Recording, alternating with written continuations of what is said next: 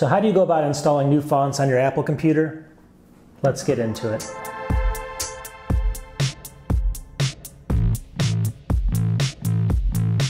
All right, for everyone that watches my videos, you know I do a lot of educational videos, so today's no different. I want to do a quick video on how to actually add some of these cool fonts to the Mac OS ecosystem, I guess. If you're using an Apple computer like a Mac Mini, a MacBook Pro, iMac maybe, and you want to go ahead and use some of these really kind of cool, cool looking fonts back here, but they're not they're not on your system right now. And when you buy a new Apple system, it comes with so many different fonts you can use. A lot of them are more standard. You obviously get some called Impact, and you get some more unusual fonts, but for the most case, you don't get 10,000 different fonts you can use. So what I'm going to teach you today is how to use FontBook, which is actually built into the Mac OS system, and I'll show you where you can get some cool fonts from that you can trust, how to download them, how to install them, and then actually open up some program like Keynote and see them in there so you can start using them. So it's going to be a short video. Just want to show people how to do it. A lot of people may already know this, and if you do, you might want to watch, may not want to watch at that point, but just trying to help people out, because a lot of times people just think, oh, those are the fonts on my system, that's all I can use, or even they just don't know how to do it. So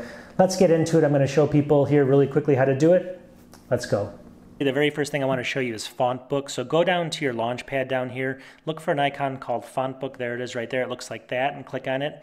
You just want to get familiar with this, because this is where you're going to actually see all your different fonts that you have. So it's really easy to get familiar with, to tell you the truth. So up here, if you can look up here in the upper left-hand corner, the two things I really want to show you is all fonts and then user, because user is where you're going to add some collections later. But all fonts are going to have all your fonts on your system. And if you look in here, there's some that are actually going to be bolded and some that are grayed out. The ones that are bolded are active, and if you go ahead and pull up something like Keynote, those should show up because they're active. The ones that are going to be not highlighted are inactive. So these are a lot of times different languages, but sometimes Catalina adds different fonts that you have to actually activate. So if you see something in here that you actually want that's not active, it's grayed out, you just have to click on it over here on the left hand side, and then up here on the right it says download, and you just click the download button and follow the instructions, and then eventually it'll be highlighted over here, and that means that it's added it to your system. So that's one thing you want to know about. But these are all the different fonts that you have, and you can just click on them and see what they actually are in here. There's Braille, and you name it, obviously the standard Arial narrow, but a lot of times there's only, let's say there's like 100 fonts that Apple gives you, and it's kind of limited. So what I want to show you today is how to add your own. And again, if I go click on user, these are some that I've added. So I'll show you in a second how to do this, but like there's some really handwriting ones, unique ones, sketch one. Look at this one. This one's kind of actually really cool to use if you did something just on YouTube and you wanted to have that kind of a look. So we'll go ahead and show you how to do that. So stay tuned for that, and let's get into it. I'm going to show you a couple different sites how to add them, and it's really that easy. All right, so now where do you get some cool fonts? Now there's tons of places out there. If you search for like Apple fonts online and stuff, you can get to them, but sometimes you just can't trust them. So I like to start people off with some of the trusted places you can go. So pull up like Chrome or pull up Safari, and you can look for a place, look for Google Fonts, and Google Fonts will come up and it'll look just like this. Now it's going to list just literally hopefully 1,000 or something fonts in here that you can actually scroll through like this, and you can actually look for the font that you want. A lot of them are very basic, but as you scroll down, you're going to see as they load in, a lot of them get more and more non-basic. So the one over here looks more like a handwriting. I don't know if you can see my cursor here. So what you do is you click on that like that, and then what it'll say up here is download family. See it up here in the upper right hand corner, and go ahead and click that. And it's going to download it down here, and it's going to be a zip file, so that's pretty straightforward. So all you do is let me just close this browser. So I selected that font, and I go down here and I went into Finder. Let's go to downloads, and here it is. So it's called Covered by Your Grace, and now it's a zip file. All you have to do here is you want to go ahead and double click on it. There, open up the zip file, as you can see. I usually go in and, I always move this to the trash right away, the zip file, but I keep the folder that I just created. If you go into that folder, though, you're going to see a couple different things in here. One's a text file, one's a TF file. All you want to do is you want to click on, sometimes they're different types of files, and I'll show you those in a second. But this is the actual file right here that you want to go. This is obviously just a text file. So what you want to do is you want to right-click on it, and then you want to go Open With, and then you want to click FontBook Default 10.0. That's on Catalina. So you click that like that. And then over here it opens up this. I'll move this to the beginning, and then you click this little button down here called Install Font, just like that. And what it does is it installs it, as you can see. So now if I go back to, it automatically pulled up a font book here, and you can see that it's going to be under all fonts, but if I go back down to user, which I showed you earlier, it's going to show that it was added there as well. And that's kind of where you keep track of the ones you've downloaded. But as you can see, it go in here like this. It's called Covered by Your Grace. Here's everything in here. So that, we've added that really quickly. Now to prove that it's been added, you can go into something like Keynote, and let's go ahead and open this up. And let's go ahead and open up a presentation file here. And let's just say we're going to go over here now to the right, pick a file that we want to have. And now what we want to do is look at, there it is, Covered by Your Grace right there. So click on that. Now we can go, this is a test tube.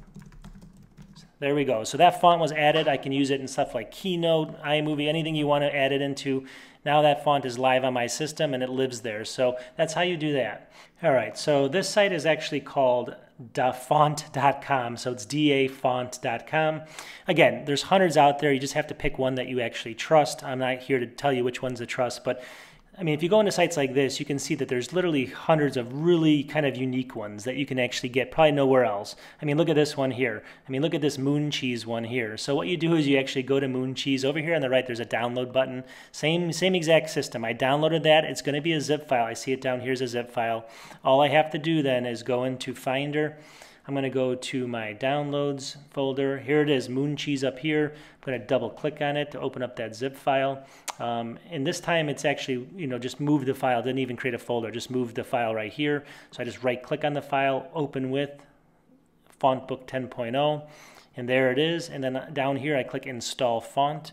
Click that. Now again, this says problems may have been found with some of the font during validation. Please review the reported problems before continuing. So let's go and click that. Install checked. And let's see if that gets added. That was the first time I saw that actually, and I don't know why it did that error message, but it still added it, so it still worked. So let's go back now and let's go ahead and minimize this. And let's go into Keynote. Let's just see if it got added in here. So let's say I want to go ahead and edit this here. Let's go into the font down here. There it is, Moon Cheese in my list. So now I can go, there it is. So it was added to there, and it's that quick. So that's how you go ahead and add fonts like that are kind of just single fonts that are kind of cool. You're looking for a specific thing like Christmas, Halloween, or Moon Cheese. You can go ahead and add those. All right, and then another place you can get a ton of fonts all at once is going to be from, just go to the App Store and type in fonts like I did up here. I typed in fonts, a whole bunch of new fonts came up here. A lot of them are free, some of them are paid, so I just look for a free one. I mean, there's Halloween one, Christmas ones. Over here, though, there's one called 550 royalty-free fonts. They look kind of cool, so what I did is I already downloaded this, but I'll open it for you because it did come up with a weird message. This is obviously in the App Store, but it gave me an option to skip registration, which I did there.